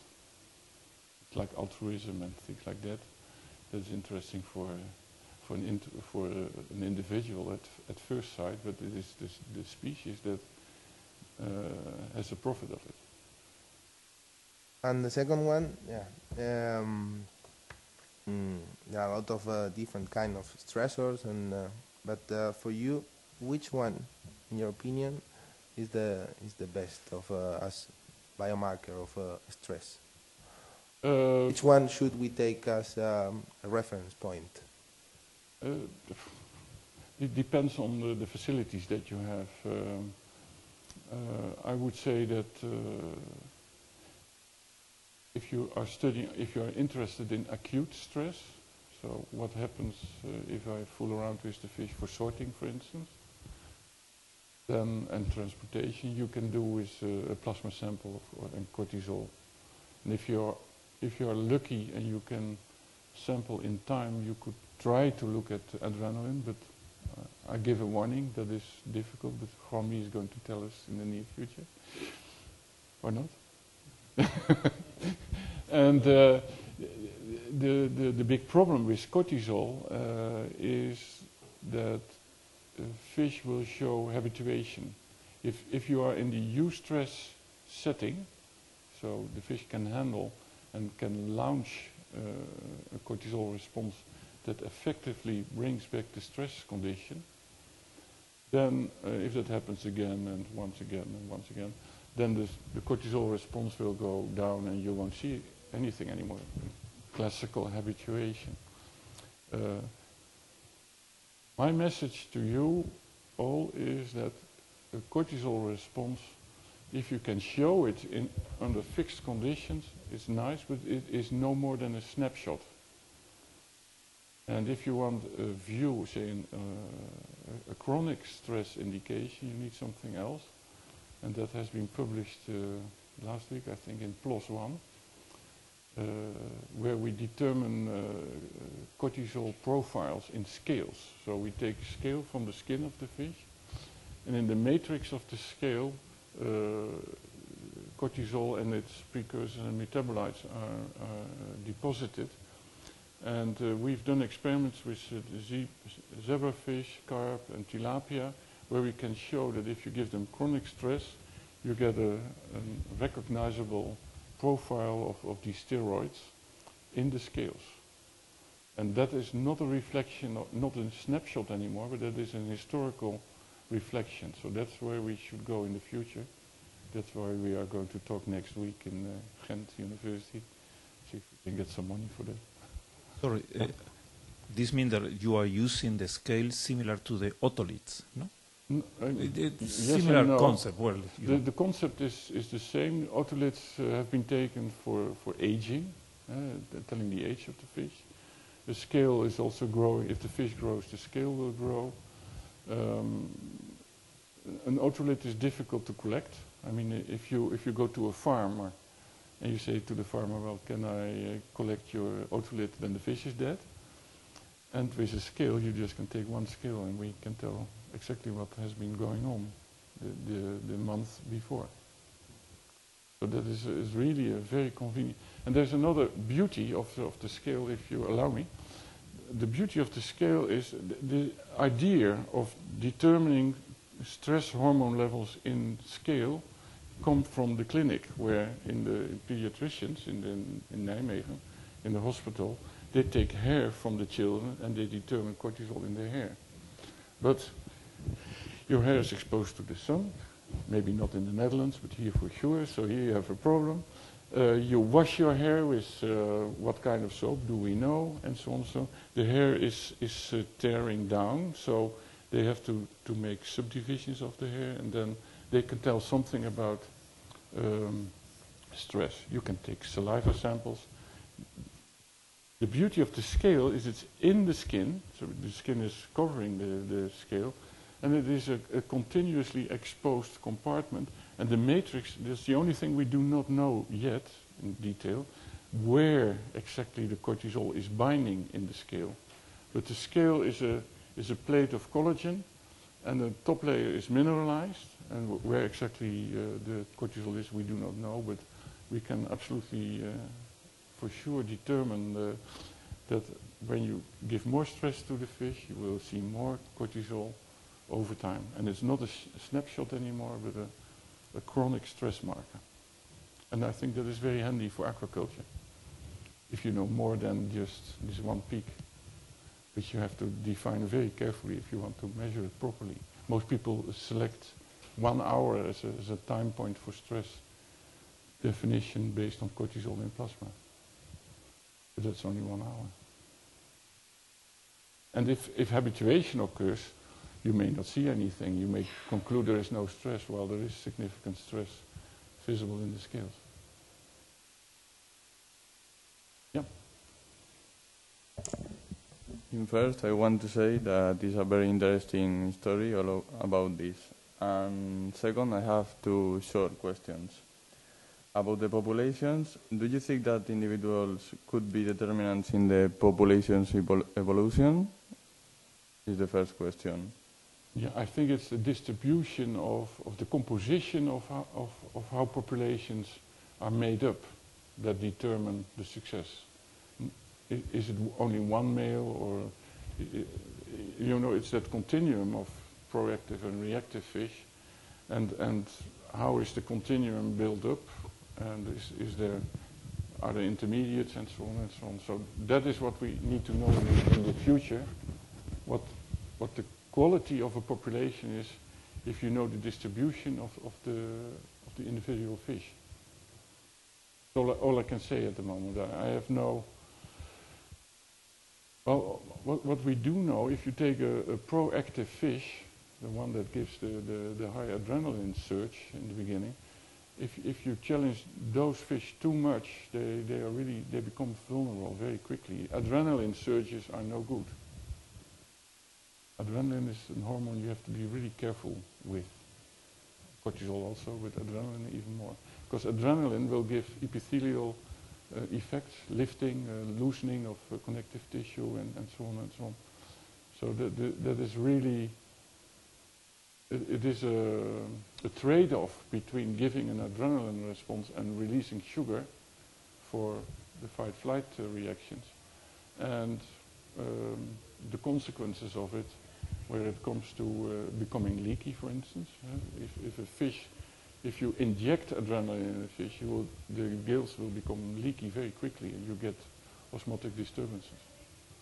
So, some individuals can be controlled that situation with adrenaline in this case? I think so, but this is a very difficult question for me to answer, because I have not done experiments so far to check for that. But it is a very good question, and I do not know the answer at the moment. Okay. Work to do for you. And the second question, respect fish behavior. What do you think about fish learning? Do you believe that fish learning is for imitation, like high vertebrates, or is a genetic quality? For example, the migrations.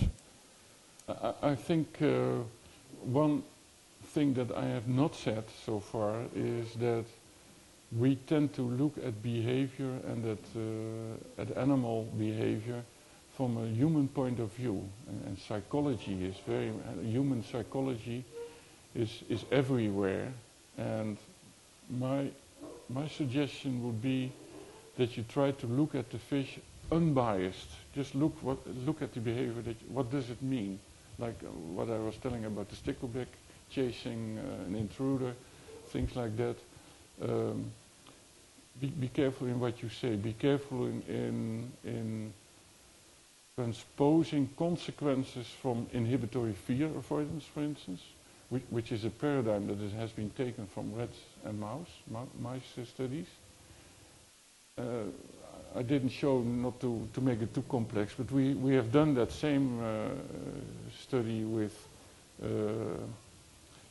what we think are more proactive or more reactive fish, because we have different strains. And the outcomes of that, there are very significant effects in inhibitory fear avoidance learning between those strains, but the outcomes proper we actually do not understand. It was counterintuitive. When we thought this is a fish that should learn more quickly, it didn't, and the other way around. And that did correlate with all kinds. We simply do not know yet. Again, a very good question, a very difficult question to answer. And we really need more, because if we predict too much based on how we think we should respond in such a paradigm, and that is wrong. Just look at it and analyze without any bias, and then sooner or later it will become clear what the value of it is. For us, the most important thing at the moment is that we can show that fish do learn, because that is a statement many people do not like. If I say in the Netherlands to the Ministry of Fisheries, fish can learn very well, there's the whole fisheries setting in the Netherlands who says, who's this guy from Nijmegen? What kind of asshole is that? That's what they see. For me, it's important to show learning. Fish can learn. Fish have structures. I mean, we can show that if we give trials to the fish to learn, that there are changes in genes in the telencephalon, for instance. There are people who say fish have no brains. Well, I will explain them and will show them that they do have brains. And then the next step is that the sports fishermen in the Netherlands say, well, the telencephalon, there is no cerebrum like in human beings. No, there is not a cerebrum like in human beings. There is a telencephalon, and try to appreciate that structure, what is going on in the telencephalon of fish, and you can give challenges and see if there is something going on, and that we can show very clearly. And we can show that the behavior, I've shown you that the behavior is changing when you give a painful stimulus. That is one of the most powerful statements I can make right now, that a painful stimulus, and painful is already a term from human physiology, pain. Pain means interpretation of a noxious stimulus. So, but let's say for convenience, a painful stimulus which changes a learned behavior means that there is learning going on, and that the learning process is modulated by this stimulus. That's similar as in your case. So that's how I try to convince people. There's many people in the Netherlands who do not want to listen to that. They simply say, well, this is nonsense. But I'm a biologist, so I have the complete freedom to say so. In addition, from the example of the birds and their migrations, I can't imagine that the individuals born with the knowledge of what they must do to survive. So I think the first response to adapt to the environment is imitation of your adults. Yeah, that is certainly a component in behavior that occurs, but you can grow up fish individually, and they still can do these learning behaviors without any example, say, given by the parents. But there is, for sure, parental imprinting, or whatever you call it, going on also in fish. Thank you very much. You're very welcome. Okay. Thank you for your presentation. I have the same questions to André about the learning to fish, because I think that the fish in part is learning and in part is instinct. Yes, but okay. Yeah. I have curiosity about the opercular opening when in the first in the first moment you say that in the pain in fish they have more opercular opening. Yes. Yeah, the beat rate goes up. Yeah.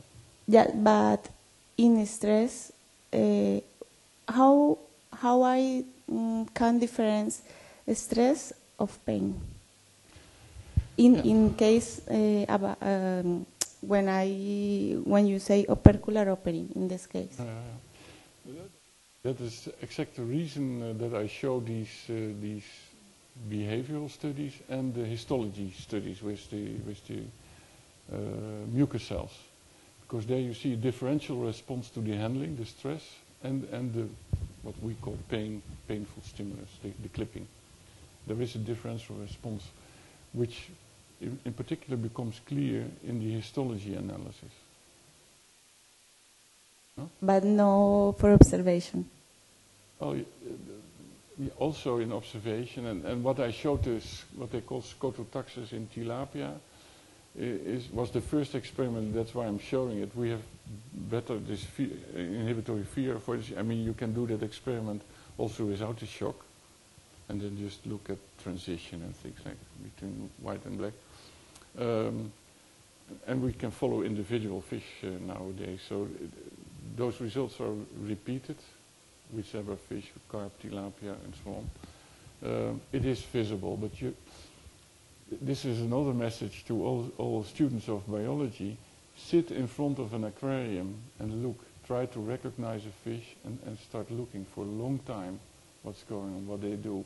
Because we seldom take the time and the rest to just observe and watch what's going on. And then you will see many things and patterns in behavior. And for sure, if you put too many fish together in an aquarium and you clip one, then it's really difficult to find out what's going on. Okay. Other question about the umbral of pain. I mean, every species have the same umbral, seawater or freshwater, because in the vertebrates, no, the cow of horses have the different umbral pain. No. So I want to know if in the fish is the same or is different. This is again a question that needs research to be done. All I can say is there's 35,000 species of fish. They're all different, and the things that I've shown about free-ending neurites in the skin, that has not been published yet. That's new for fish, but I think it is a vertebrate pattern. It's present in all vertebrates, in my opinion. Yes, I know that a horse is far more sensitive to an electrical threat than a cow or a sheep or whatever. Yeah. And that will depend on hair and the thickness of the skin. For instance, the catfish that I've shown has an extremely thick skin. And this, I think it's because it's an adaptation for the fish to go out of the water and to run on dirt roads and whatever. And the skin is adapted to that. It's really, really strong. Okay. And about the free neurites in that skin, I do not know. I had a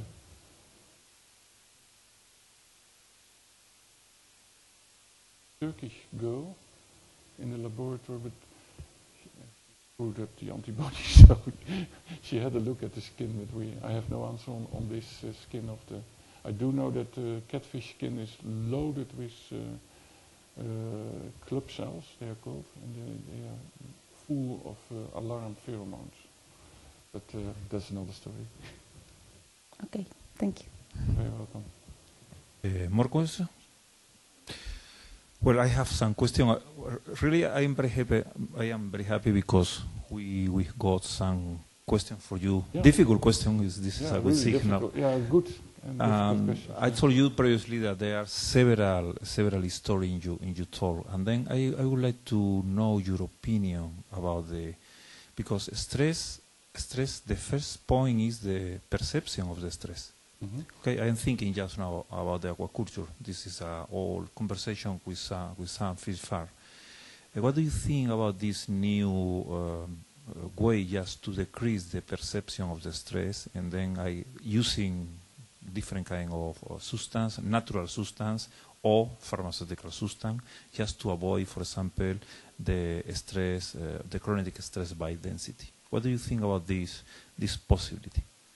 Yeah, that is another very interesting item that I did not touch because otherwise it's too much for 2 hours.